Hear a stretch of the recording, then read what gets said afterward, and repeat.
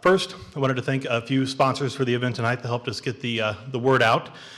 We had the U.S. Naval Academy Alumni Association chapter, Kansas City chapter, the West Point Society of Greater Kansas City, the West Point Parents Club of Greater Kansas City, and the U.S. Army Command and General Staff College. So thanks to all those folks, and I've seen a few faces here, talked to some of you, so thank you very much for coming. Tonight marks the return of one of my favorite library speakers, Randy Roberts. It was about a year ago today that Randy was in town to discuss his biography of Joe Louis.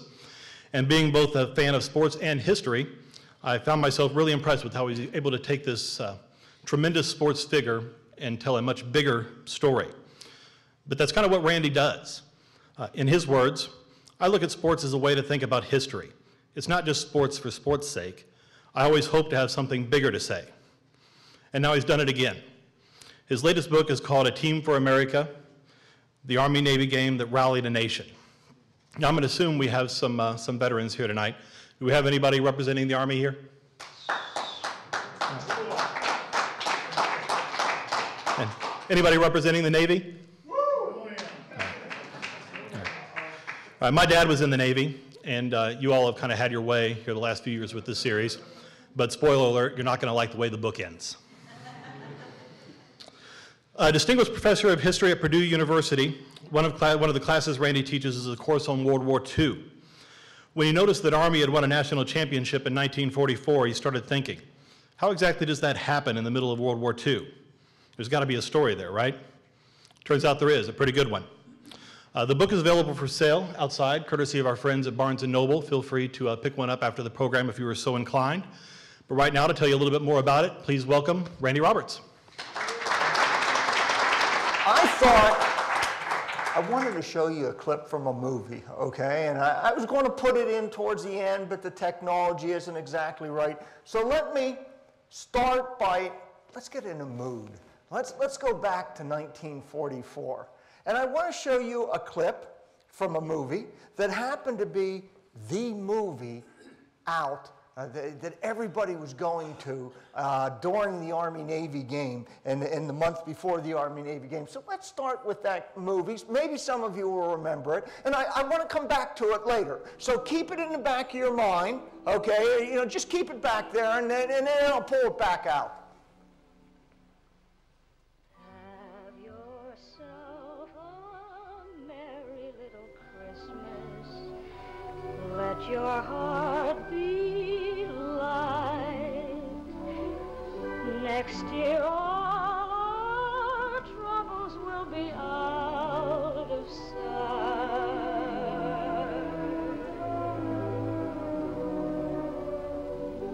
Have yourself a merry little Christmas. Make the Yuletide gay. Next year all will be miles away.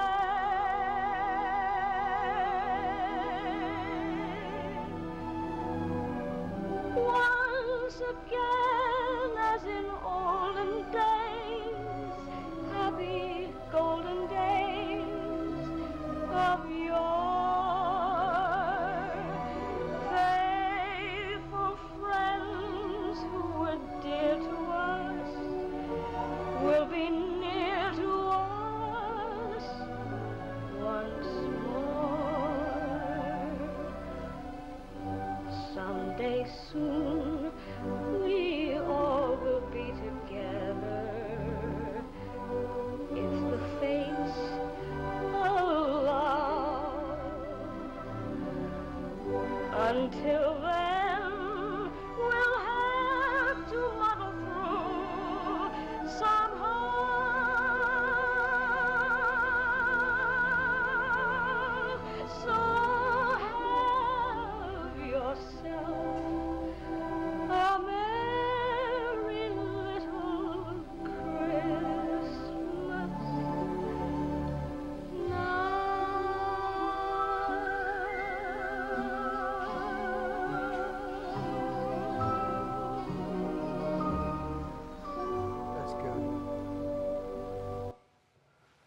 Is that nice?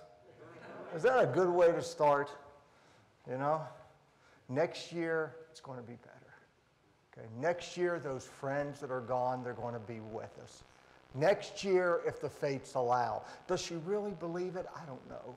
I don't know. Until then, we'll have to muddle through somehow. I love that line. You know, that's that classic line from Great Britain. You know, we'll just muddle through it, okay? I mean, it's from Meet Me in St. Louis. It's a song, a movie that's about right before the 1904 St. Louis World's Fair. It has nothing to do with World War II, and it has everything to do with World War II. It's, you know, the poor little girl, the family has been disrupted and they're going to move for a better job to New York. The father's going to New York and nobody wants to leave St. Louis. And the poor little girl is worried about how will Santa know where to find us next year? Let's keep it in the back of our mind, okay? So let's keep that back there. But this is the time I'm talking about.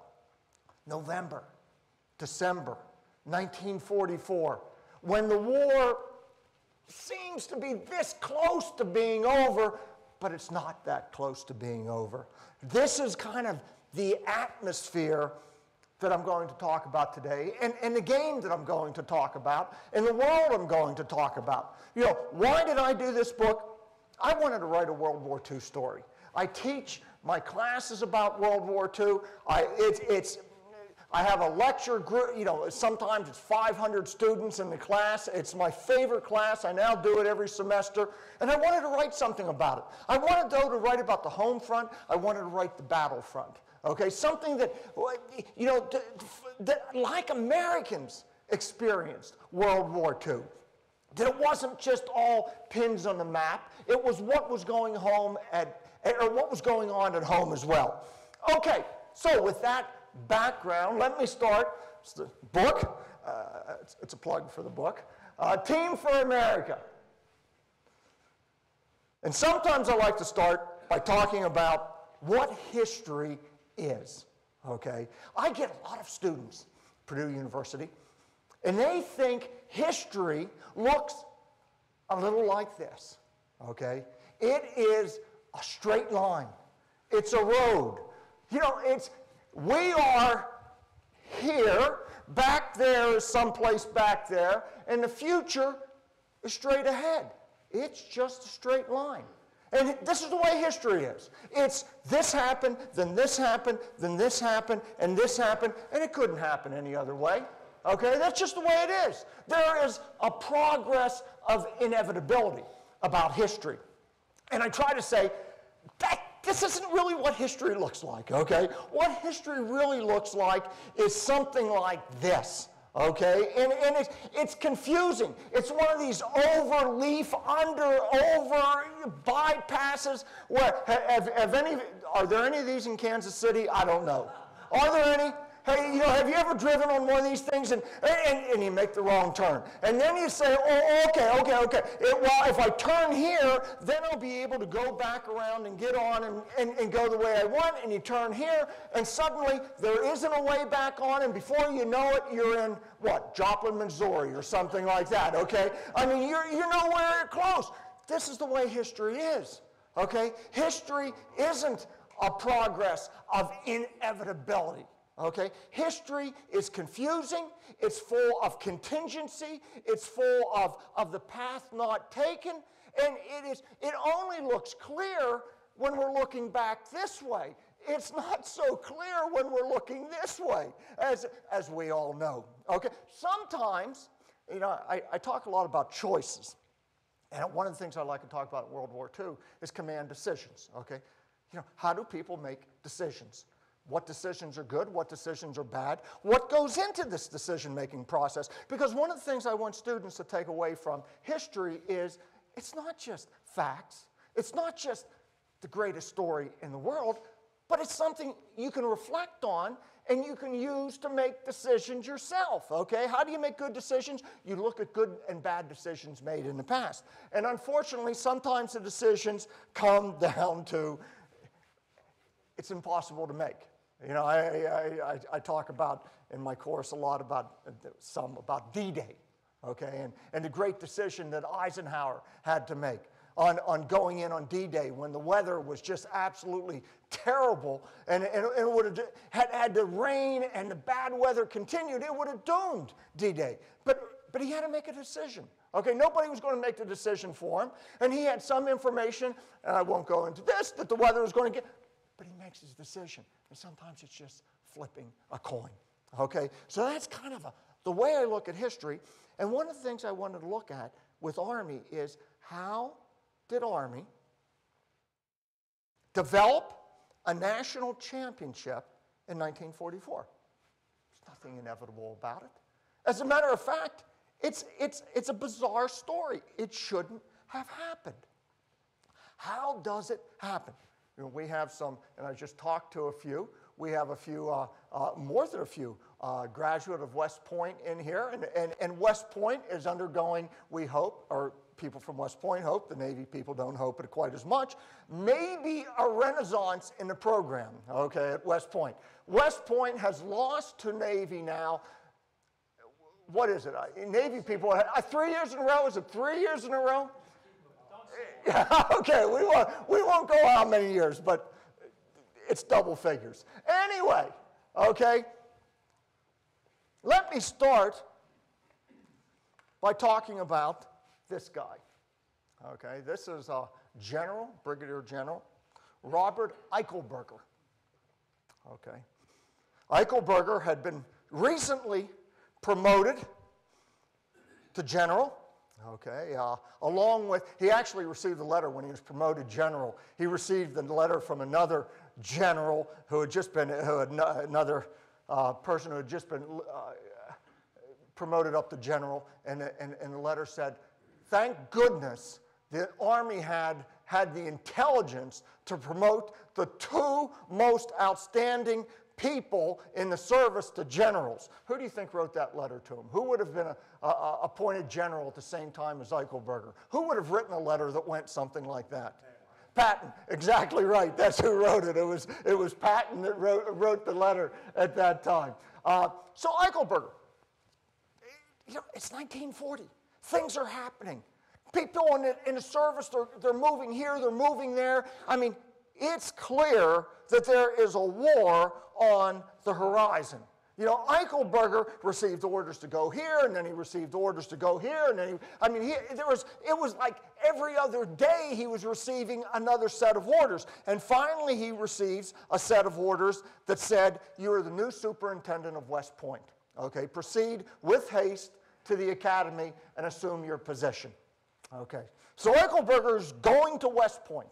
And on the way to West Point, he decides, well, why not stop in Philadelphia to see the annual classic between Army and Navy. So he goes to the Army-Navy game in Philadelphia, and he watches, and he's really delighted with the enthusiasm of the Corps. They're standing, they're cheering, they're enthusiastic. They're showing the spirit, the esprit de corps that he hoped the Corps has. That's a good point. The bad point is Army is drilled. I think the score is, and I have it up here, I think it's 44-0. It's not a good game for Army. Let me make sure, 48-0. See, I'm trying to make Army look better. 48-0. That caps an absolutely dismal season for Army. Army in 1948 went 1-7-1. 9 games, 7 losses, 1 victory against a really bad opponent, like Williams or something like that. Okay, and 1 tie. Okay. It's not a good game, and if there's any Williams people in here, I don't mean to offend Williams people. It's not good, okay? Eichelberger he's flabbergasted. He's an Army fan. He's a graduate of Army. They've got to do better. He gets to the academy, and one of the first things he does at the academy is get together the academic board, and he says, look, we can't have this. We cannot have the United States Army, West Point, represented by losers, okay? I mean, quite frankly, he said, there's a war coming, okay? It's going to mean something to the people in uniform that the West Point football team is something they can be proud of, that it's something that's going to be good, okay? That it's something that's going to show cadets how to win, not how to lose gracefully. He's concerned, and he says it, he says, look, you know, by the gods, that was his favorite expression, by the gods, there is a war coming. And in war, you don't get, if you lose one day, you may not get a chance to play the next week, okay? We have got to do something about this. Okay, what do we have here, okay? This is a perfect example of how decisions are made, okay? Somebody has to make a decision to get better. Okay? It has to be a conscious decision. There has to be purpose involved in it. Eichelberger makes the decision. Without Eichelberger, the story that I'm going to tell wouldn't have happened. Okay? Because there was resistance in the academy to what Eichelberger wants. And primarily what Eichelberger wants is to change the way West Point does business. Okay? Before Eichelberger, the way West Point did business on the football field is they used active duty coaches. Okay, somebody that probably had played at the academy, had done some coaching, had been at the academy. It was an active duty officer who had been at the academy for a few years, perhaps as an assistant coach, and then had gone off and done a few years on another tour, and then was brought back. Eventually, they would have been brought back as coach of the football team. They were reasonably knowledgeable, I guess, okay, but essentially amateurs. They were not professional coaches. Okay, they didn't spend their lives coaching, analyzing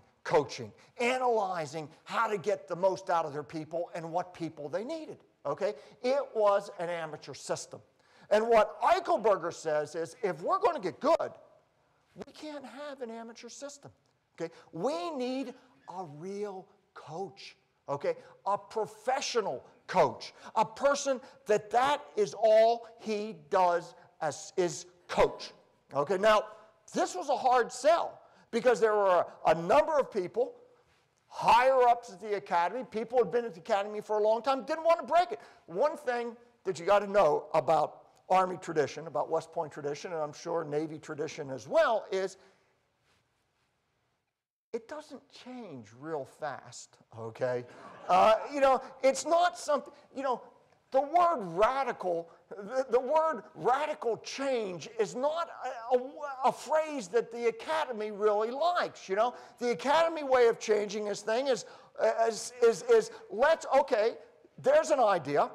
Let's think about this idea for a while. Then let's shelve it for a few years. And then let's bring it back out and let's think about it for a while. And then maybe a decade later, let's move a little bit in that direction. Okay, slowly change. But Eichelberger says, look, we've got to change. And one of Eichelberger's great fears is the academy had developed a tradition that Eichelberger was fearful for the future of the academy.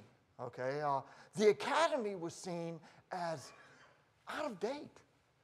That they had the school solution. Everybody knew the school solution.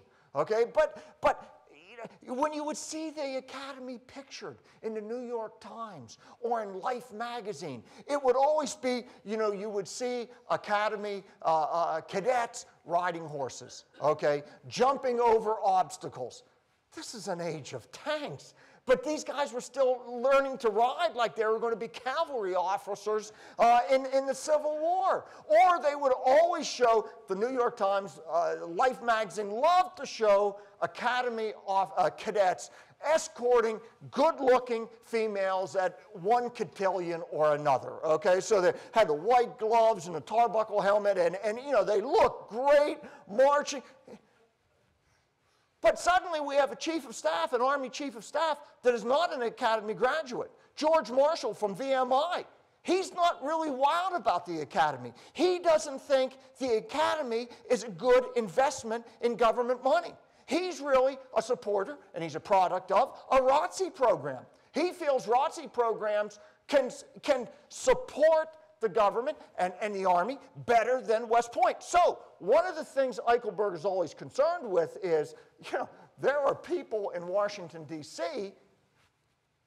that really don't agree with the Academy, that thinks that maybe the Academy has passed its prime, is not the right way to go. And one of these people is George Catlin Marshall himself. So what are we going to do? One of the things that he wants to make a number of changes at the Academy, not just with the football team, but the way Academy does things and the way they're training officers as well, and I'm not going to get into that. But one of the things he wants to do is bring in a professional coach. And the professional coach he wants to bring in, an Academy graduate himself, is a guy by the name of Red Blake, Earl Red Blake, who had been coaching at Dartmouth. Now, the Ivy League was really good back in the 20s and the 30s. So yeah, don't say, Ivy League, come on, that's not a professional coach. In point of fact, national championships were won by Ivy League schools. In 1940, one of the best schools in the country, in 1939, one of the best schools in the country was Cornell. And actually in 40, Blake's Dartmouth team defeated Cornell. So he wants to bring in Blake. Blake is good, okay? Talks to Blake. One of the first letters, and it's in the archives at West Point, one of the first letters that Eichelberger writes is to Blake. And he says, the Army-Navy game's coming up. Let's get together and talk, okay? Your Academy needs you, okay? You might want to do something. So they get together and talk. And one of the things that Blake is concerned with is, I'm not sure I can win at the Academy, okay? One of his main concerns is the Academy had strict height, weight requirements. Now, these requirements were put in place by the Surgeon General, but there were people who felt that the height, weight requirements for the Academy really represented a look that the Army wanted to cultivate, kind of a thin cadet, okay? Because they looked good in the straight lines, out on the plain. Okay, and so, for example, if you were 6 foot, the heaviest you could be at 6 foot was 176 pounds. You had to be between 160 and 176 pounds if you were 6 foot. If you were 6'4", which is the tallest you could be at the Academy, the heaviest you could be was 198 pounds at 6'4". Look good. Look good marching in a line, fabulous. And I'm sure that we have a few cadets in here that know that when they went into a company at the beginning of their career, they went into a company based on height. Okay, it's the way they separated them, how it was going to look on the plane when they marched. Anyway, Blake said, you can't win like this. You can't win like this. So Eichelberger went to work.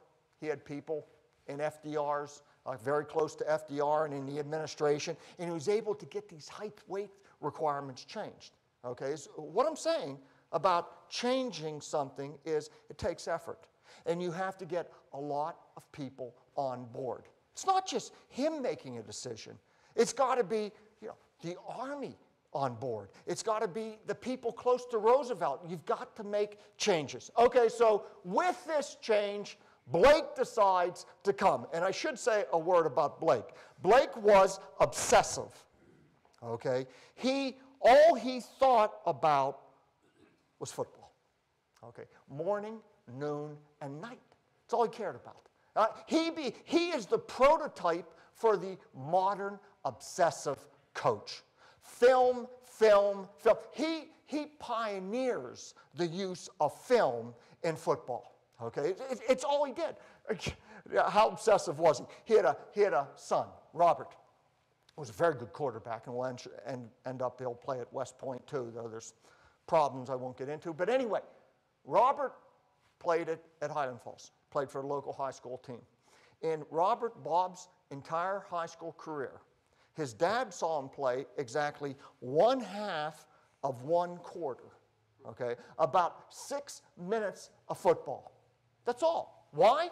He was working all the rest of the time. He couldn't, in the middle of the night, he would wake up an assistant coach, and he'd call on the phone and say, let's go down and watch some film. Are you ready to go? And the assistant coach says, yeah, I'm ready to go. Okay, this is the guy he is. He is obsessed. There was one great story that was told by one of his assistant coaches, a guy who went on to a coaching career of his own, a guy by the name of Vince Lombardi that maybe some of you have heard about, who was a lot like Blake. You want to know how Lombardi became Lombardi? Look at Blake. But anyway, they were watching films one summer, hour after hour after hour. And his coaches, the two coaches that were with him, were getting tired. And Blake must have seen it. And he said, hey, you guys want to have some fun? And they said, yeah. They're thinking, let's go play golf or something like that. And Blake turns around to the projectionist and he says, break out some of those old Army Navy films. Let's watch those for a while. You know, his idea of having fun was watching more films. Okay, so they get a professional coach. Okay, so we're on our way. They were on their way. But the problem is, Blake has his first season, 1941. Remarkable improvement. I mean, the team still loses to Army, Navy, and Penn, which are the three big games, or have trouble with them. But they have a good season in 41. But then, at the end of 41, America goes to war. The question is, what happens to sports? What happens to our peacetime activities during war? You know, football players, what do they represent? They are the biggest, the strongest, the most rugged, the most robust Americans.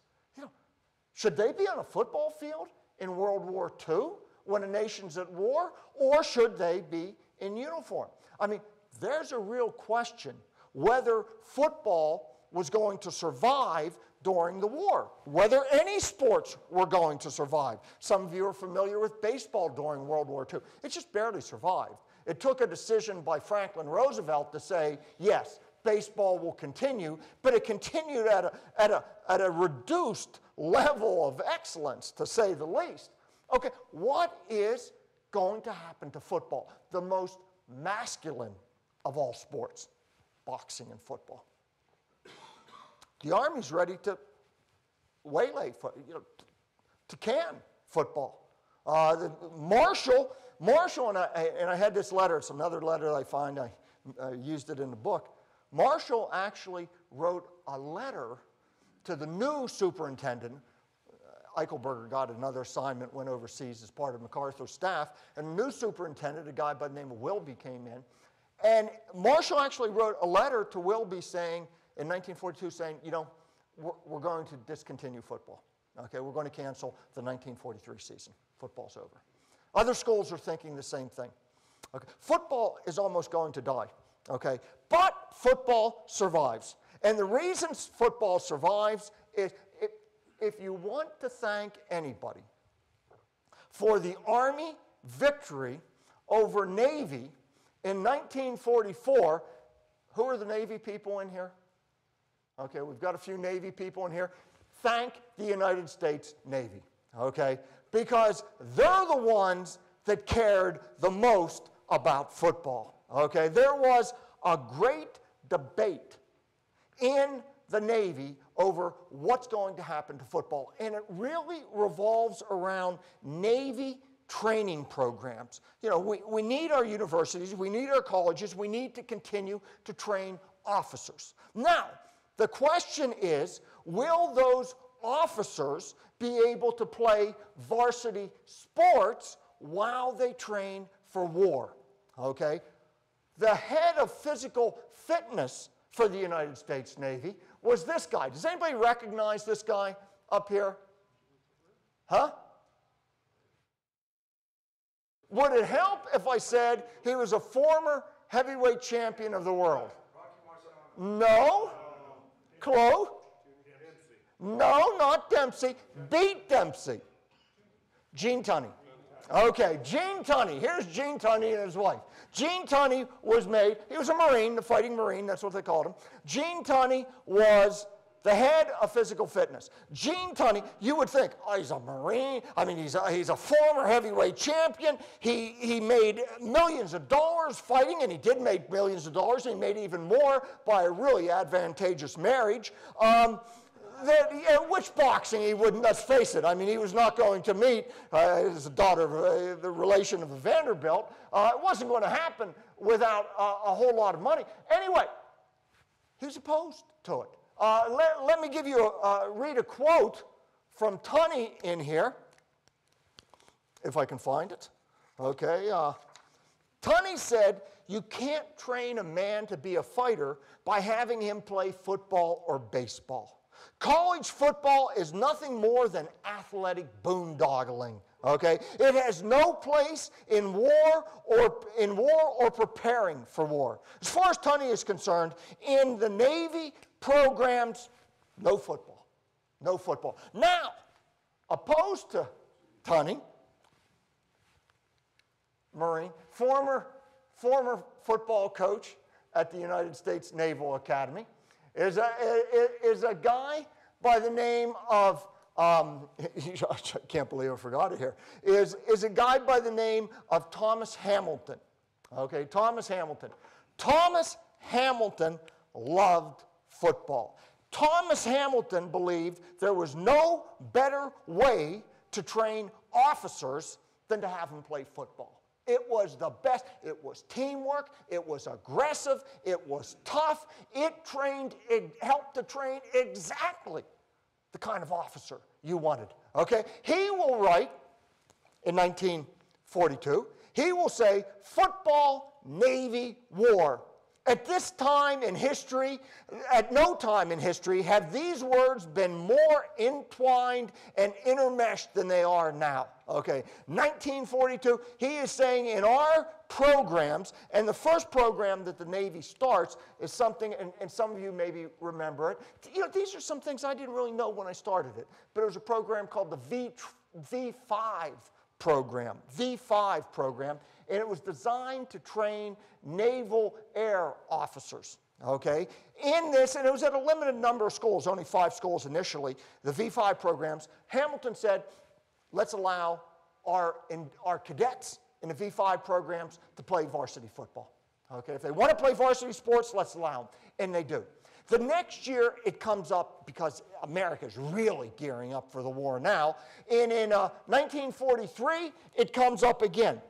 The Army in 1943 instituted what was called the Army Specialized Training Program, ASTP. Okay? In the Army Specialized Training Program, varsity sport, the cadets, it was a lean, mean program. Cadets couldn't play varsity sports. Okay? The Navy will institute a program called the V12 program. Okay, V12 program to train Navy officers, Marine officers. These programs allowed varsity sports to continue and allowed V12 cadets to play in varsity football games. Okay, without the V12 program, and these were immense programs at hundreds of schools, without the V12 program, there probably wouldn't have been college football in World War II. For example, and I think I have the number here, there were of the Army programs, the ASTP programs, in 241 schools. In the V12 programs, 131 schools. So what's going to happen is this. Schools with Army training programs, most of them discontinue football. Okay? There's not enough people to play. They can't be competitive. So a lot of schools, some of them very good schools, just for a year or 2 years, discontinued football. For example, what was the best school? What's the best school? Who won the national championship last year? Huh? Alabama discontinued its program. It had an Army program. So if you had an Army program, sorry, you're out of luck. If you had a Navy program, you were in high cotton. Okay, you were walking in high cotton if you had a Navy program. You played and you won. And if you had a Navy V12 Marine program, you know, some of the more aggressive of the cadets, then you had a good chance of competing for a national title. Who do you think had one of the largest, actually second largest, V-12 Marine program in the country? Huh? Not Missouri. If Missouri had the largest, I'm thinking of the second. Notre Dame. Does this surprise anybody in here? And surprise, surprise, Notre Dame wins the national championship in 1943. And you did say Purdue, and Purdue had a very good one too. And in 1943, Purdue went undefeated, okay? I don't know about Penn State. I don't know, but Purdue went undefeated. And the way these programs, these are wonderful programs, the way they worked, is you had a program. So let's say you were a football player of some repute, maybe an All-American at Illinois. And Illinois didn't have one of these programs. Well, you got in one of the programs at Notre Dame or at Purdue or at another school, okay? So what you start seeing are athletes just changing schools, okay, willy-nilly. There are no rules about switching or eligibility rules. And in fact, if you were going to enroll in a V-12 program, you could actually start playing on the football team before you were actually even in the school. And sometimes, since these things ran 6 months, they would finish before the season was over, and you may be sent to another V-12 program at another school. So you would have players, let's say, that played, you know, most of the season until November, at the end of October for Purdue, and then they'd end up playing a school that played against Purdue, okay, by the end of the season. So, yes, Drew Brees, he was not involved in the program, but he would have been. Okay, but so what I'm saying, it's a really crazy system. Now, the advantages for the military academies is that once you were in a military academy, you were there for the duration, as long as you passed, okay? And in the military academy in World War II was for 3 years. It had shortened its 4 years to 3 years because of the military to turn soldiers out a little bit faster, officers out a little bit faster. But you were there for 3 years. Now, if you're in a V-12 program, you could be gone. And quite frankly, you know, by the end of 1942, you know, when we start landing on the beaches, Marines on the beaches of Tarawa and other places, you know, suddenly those programs started to fall apart as the V-12 candidates were called into active duty. Okay, so Army had and Navy had a natural advantage at this time, okay?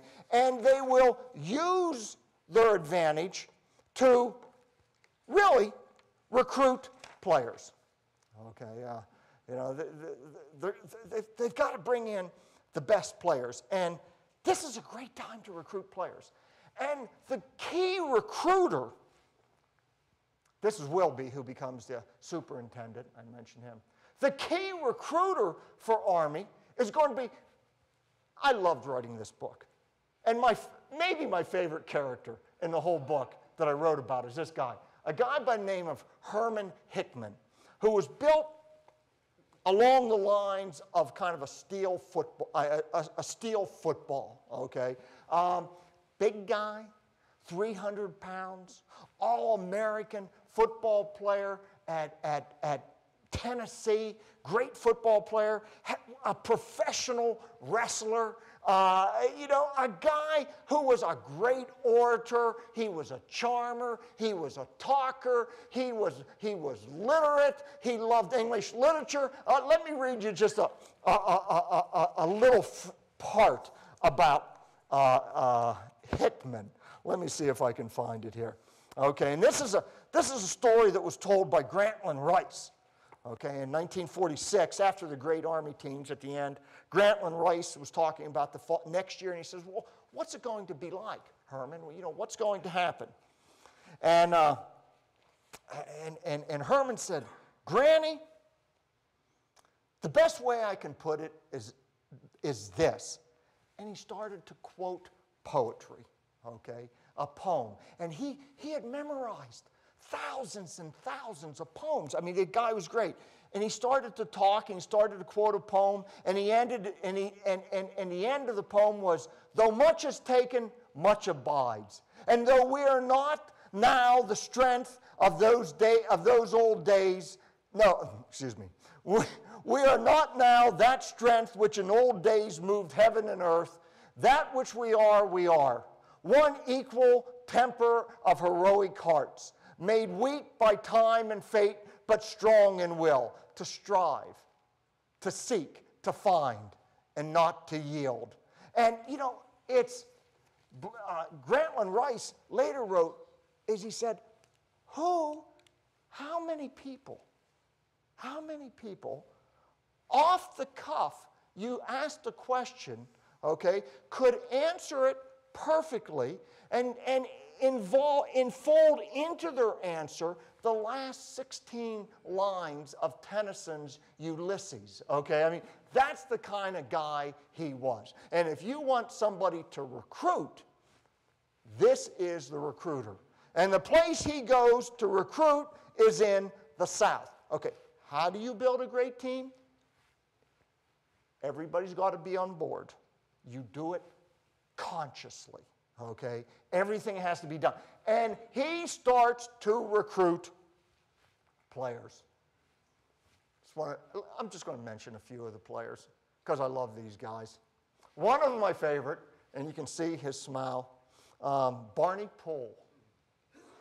Barney Poole, an end. Of course, back in those days, you played both ways, offense and defense. Barney came from Gloucester, Mississippi. He was the 9th of 9 children. Barney said in an interview, he said, you know, his father died shortly after he was born. He said, if my father hadn't died, we may have had a big family. Okay? Gives you an idea of Barney. Barney played 2 years at Ole Miss. Then Barney got himself in a V12 program and played a year for Duke. And then Hickman said, Barney, you really need to train to be an officer. So Barney went to West Point, and he'll play 3 years at West Point.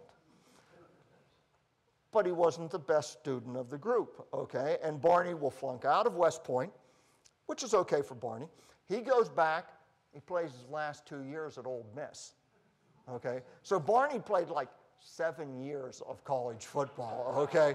Now, one of the things with West Point is, you know, you could play someplace else and then go to West Point and play, you know, a full, and you could do it at Annapolis, too. You could go and play another career. You know, the great Purdue player, Elmer Oliphant did the same thing. So this is Barney Poole.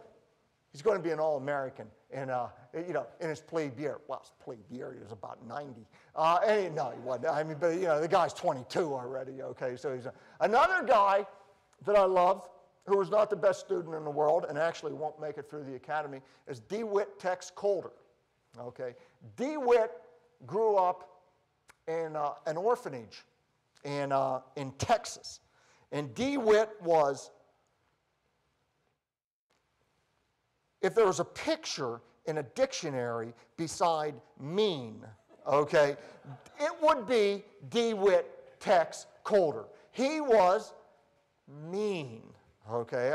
He had a way of hitting that was developed at this, at the school, the orphanage he went to in Fort Worth, okay?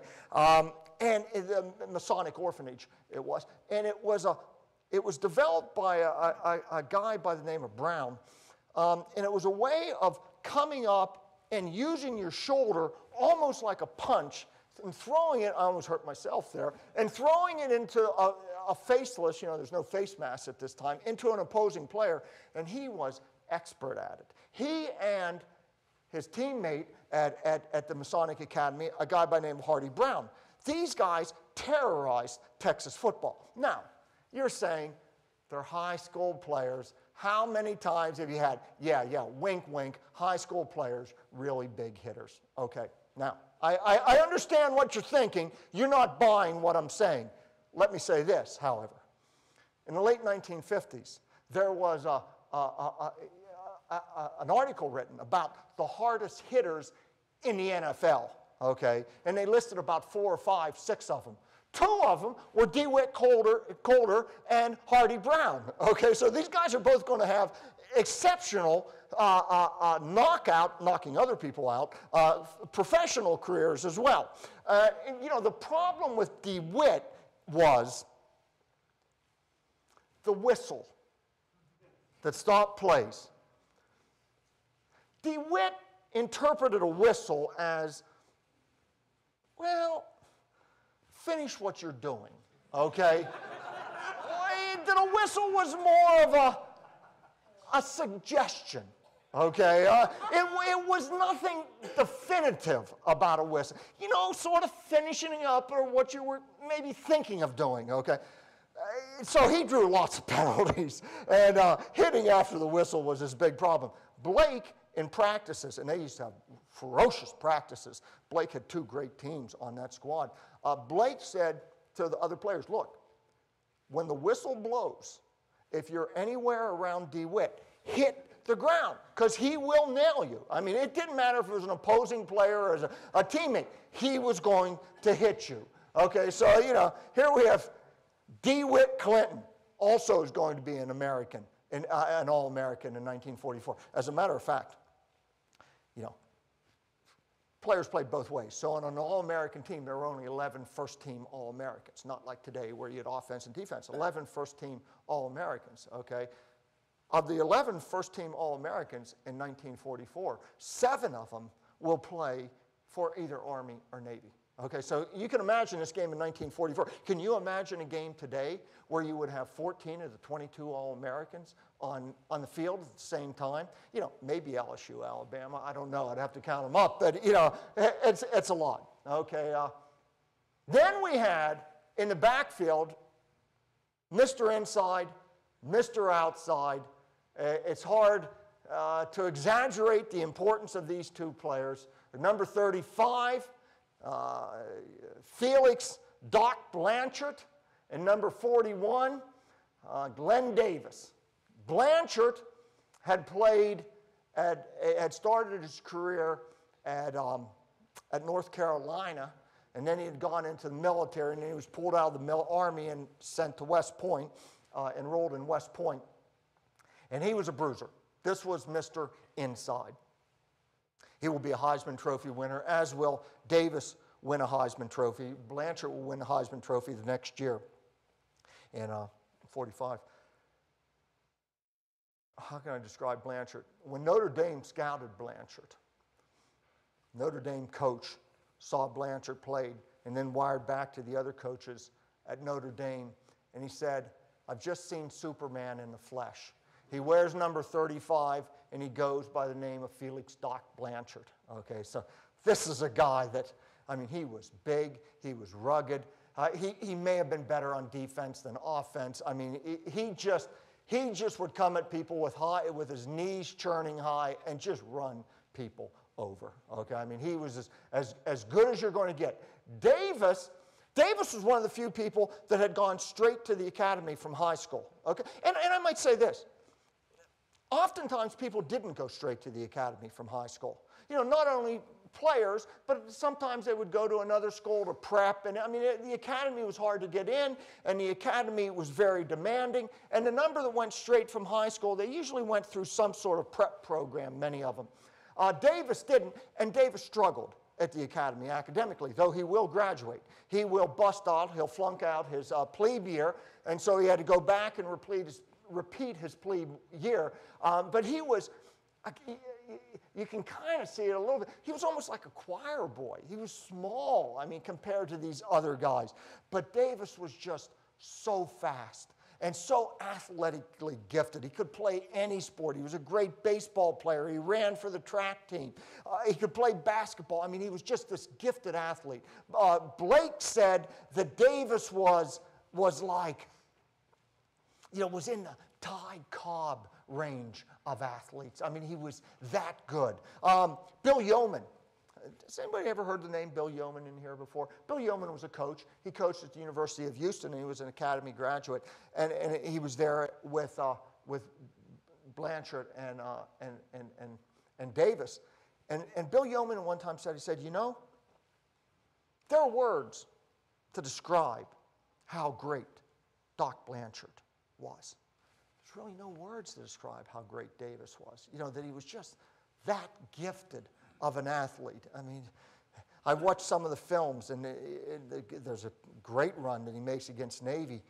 And he's running down the sidelines, and two Navy guys have perfect angles on him to make the tackle. One of them is a guy by the name of Smackover Scott. I love that nickname, Smackover. He's from Smackover, Arkansas. And Smackover Scott was an Olympic runner. Okay, I mean, so this is a guy finished second in the high hurdles in the Olympics. So he is a really fast guy. And he has a perfect angle, and Smackover Scott could outrun anybody. But when he gets to the sidelines, you know, Davis is 2 feet in front of him, and he's gone. I mean, it was like one person, the quarterback of this team, said, Doug Kenna, who I talked to a great deal, was a wonderful guy. Doug Kenna said, you know, he had gears that nobody else really had, okay, and you just could. So here is the team. It's a spectacular team. 1944, all the pieces are in place, and it's ready to roll. You know, 1942, 41, 42, 43, you know, Navy is beating Army, Navy is beating Army, Navy is beating Army. Notre Dame beating Army, beating Army, beating Army. But 44, Army is ready. And Army runs through its early season, which it often did. But this time, it's running through teams winning like 85-0, 70-something to nothing. You know, there are games, there are such blow-outs that the coaches agree to, let's shorten, you know, let's only play in the second half instead of, you know, 15 minutes, let's play 7-minute halves, what have you. Let's cut down the game, you know, let's hold the score down as much as possible. There are times where Blake tells his team, nobody else can score. There's one great story I loved where this guy, he had his worst players in, okay, his fourth team. And this one fourth team player had never been in a game, intercepted. Blake had said, don't score. And this guy intercepts the ball, and he's running for a touchdown.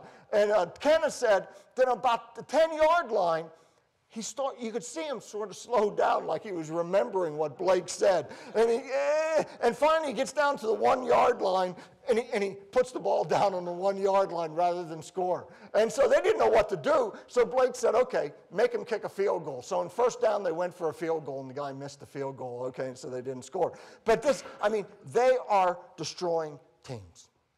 Okay, and they get to the end of the season, and they've got the 2 big games coming up. Okay, and the big games are the Notre Dame game and the Navy game. Okay, and you know, for a decade, Notre Dame had beaten Army like a rented mule. Okay, I mean, just pulverized them. Okay, Army couldn't even score against Notre Dame. This game is played November 11th, Armistice Day, 1944. I mean, New York City, Yankee Stadium. The Americans, this is what America was about. I mean, people are crazy for this game. You know, before the game, they had there was a ceremony at Herald Square celebrating at 11 o'clock Armistice Day. Okay, and people went to that. At noon, at Times Square, it's all like it's moving uptown. There's a raffle for a rally, and they hold a raffle. They raffle off 2 tickets to the game. And I found a wonderful story in the New York Times, and there was a Navy guy that really wanted to go to the game in the worst sort of way. And the bidding starts, and it goes to like, you know, $50 and he's there, and $100 and he's there. He's got like $120 or $130, and it goes past it, and he can't get the tickets. And I think the 2 tickets went for $5,000. It's a lot of money at that time. Some woman from Boston bought them for $5,000. She paid for the tickets, bought the tickets, and gave them to the Navy guy. Is that a sweet story? I love that story. You know, they go, you know, at the game, there's going to be, you know, one of the guys that was there, if you want Army lore, this is Russell Red Reader, who had recently lost part of his leg fighting in the Bocage country of France right after D-Day. And Reeder had come back for the game, and he's on the sidelines with his, in a wheelchair with a white blanket covering his missing leg. So, I mean, there's a lot of drama in this game. A lot of drama before the game. Once the game starts, there's less drama.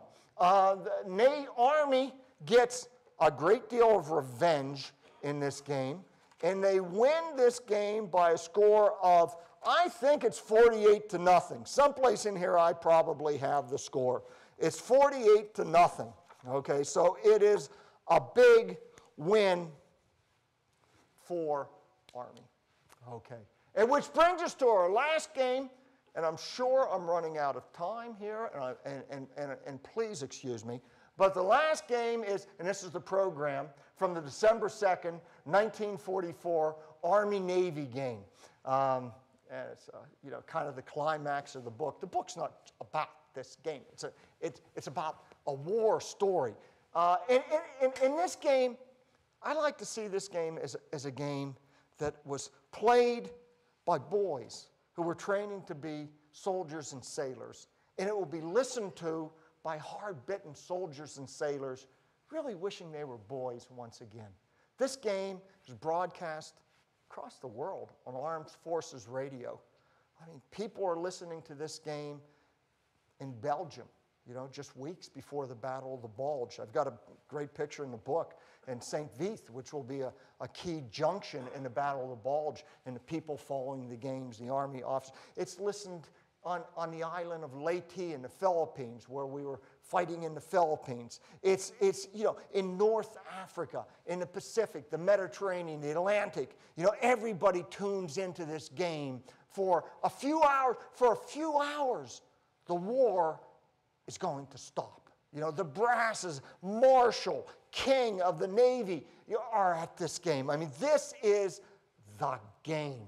The previous 2 years, Army and Navy had been a small affair because of rationing, gas rationing, rubber rationing.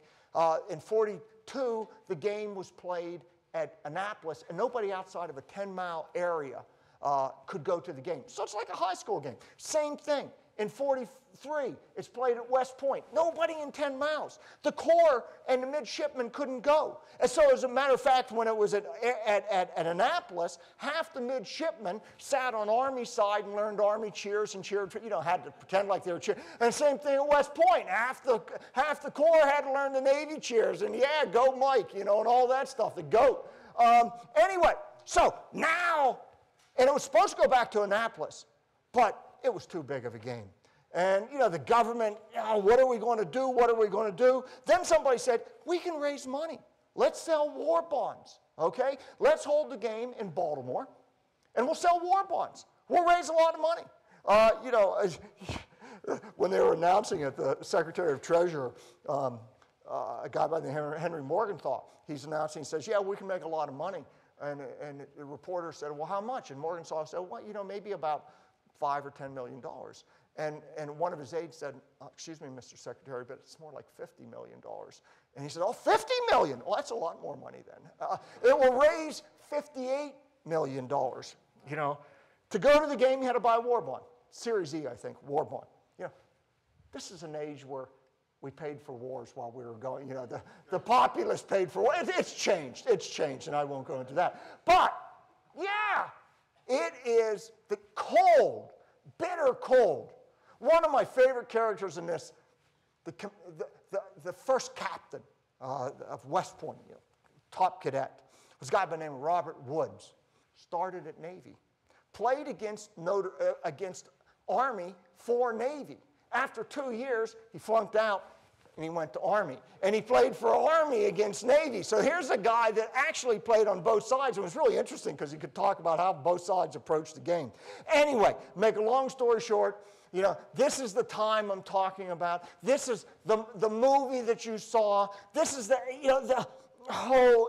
when is the war going to be over? After D-Day, we thought we were going to win it. And remember, this whole season is taking place between D-Day and the Battle of the Bulge. But this is the game that America tunes into, okay? This is #1 ranked team in the nation versus #2 ranked team in the nation. 7 of the 11 first-team All-Americans. By far the best 2 teams. And this is, I don't want to say this is what we were fighting for, okay? But in a sense, this is what we were fighting for. You know, 6 million men in uniform. They were citizen soldiers. They just wanted to get the job done and get home. And for a few hours, they could listen to what they wanted to get home to.